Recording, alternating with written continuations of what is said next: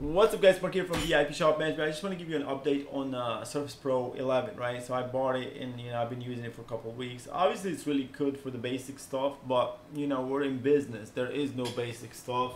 There's nothing basic about everything that we do, including so the first thing that I ran into, I could not install Brother driver to print all chain stickers on both printers, so that's we gotta wait for Brother to make something compatible. I don't have time for this. Not to mention, so many apps is not gonna run on this. It's not for me. It's for the average person who doesn't know. That's not what I want. I will be sending it back. And here's the problem. I'm not the only one on this situation. All the students usually buy Surface Pro 9, 11, and they're returning it. So now there's so much demand on the Surface Pro 9 that it doesn't even exist. It barely exists. You barely can find it. I just found a link today. Somebody's still selling it. And I added it to VIP Shop Management. If you go here, we changed this, by the way, completely, so you can see all this stuff right here. So if you want the Surface Pro 9, the older version, the i5, it must be an Intel. If you don't see an Intel, run away, man, unless you want to deal with all the other issues, printing issues, and anything that could not run. So this person still have it, which is Tech Go. They still have it. I don't know for how long. All I can tell you is, let me find myself. All I can tell you is that there's so much high demand on Surface Pro 9 versus the Surface Pro 11. Just because of the ARM chip, it's a stupid chip. It's not ready. Talk to me in 2 years, Microsoft. Then I'll check it out again. I mean, obviously they're getting closer, but it's not ready. But I've been looking for something really cool, and I finally found it. It's expensive. It turns out it's on special order. And let me show you what I'm talking about. If you're like me, you might have to cancel a couple orders from Snap-on to get this one, because it's a lot more expensive. It's double the price.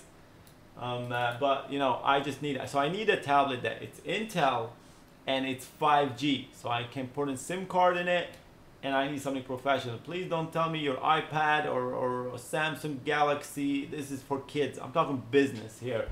The only time you want something business, you gotta get a Surface Pro 9, the business version, and it's right here. So here's what I found out.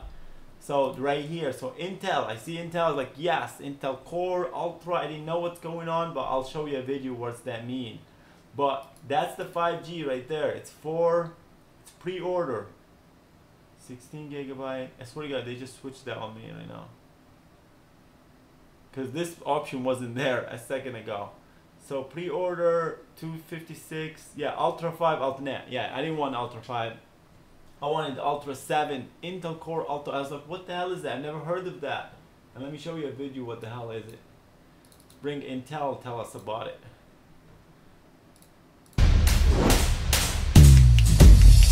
Here are 4 things to know about Intel Core Ultra processors, codenamed Meteor Lake. First, these processors are the driving force of the AI PC. The new chips feature Intel's first integrated neural processing unit for a range of AI workloads.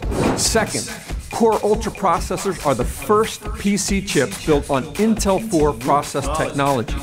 Their tiled architecture features multiple chips built with different flavors of silicon, connected by Intel's advanced packaging technology called Foveros.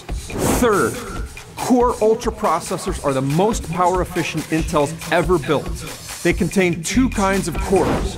P-cores tackle high-performance tasks. E-cores quickly handle mundane jobs with little power, stretching your battery life by hours. Finally, built-in Intel Arc graphics boost 3D graphics performance for smoother, more power-efficient gaming. Intel Core Ultra processors will lay the foundation for PC innovation for years to come. All right, go Intel. That's what I'm talking about. I love Intel. I've been using Intel my whole life. I don't have problems with Intel. They last longer. There's always an itch. It's always extra professional. And no, I don't like you, Mac. I only use your phone because Windows could not make a phone. Alright, so let's look at it right here. So you get a couple options, $17.99. If you don't care about, I want the fastest of the fastest, so I picked up this one. But it's 5G. That's what I've been looking for. This 5G. It turns out it's pre-order. It's gonna come at the end of September, so I'm excited about that. I'll be returning. What is it? Best Buy. I'll be bringing your tablet back the Surface Pro 11 sucks on so many levels. And the problem with Microsoft continue to push this ARM stupid chip just to be like Apple. If you become like Apple, Microsoft, why the hell would I choose you? I'll just go buy Apple products. I'll be also, you know, the phone is there, might as well just switch to Apple. So stop trying to be like Apple. Give us the choice. Tell me who's complaining about the battery. Who is complaining? Then give him the Snapdragon crap. We're not complaining about the battery. We'll charge the damn thing every day. So stick with Intel, stick with x86, forget about your ARM chip. You have a billion app out there that runs on x86. I don't know, man, who's running the company? You wait. You're pushing the Copilot too much. Well, calm down, we got it. Copilot, and then you bring in your Snapdragon crap. Anyway, so yeah, if you're interested in like me, and you want a tablet on the go, and you can put a SIM card in it, and it's Intel, and it can run on everything, can download any driver, can game. This is supposed to be super fast, by the way. The i7, we'll see. I'm excited. I can't wait till the end of September to get it. Anyway, appreciate you guys. Until next time, thanks for watching.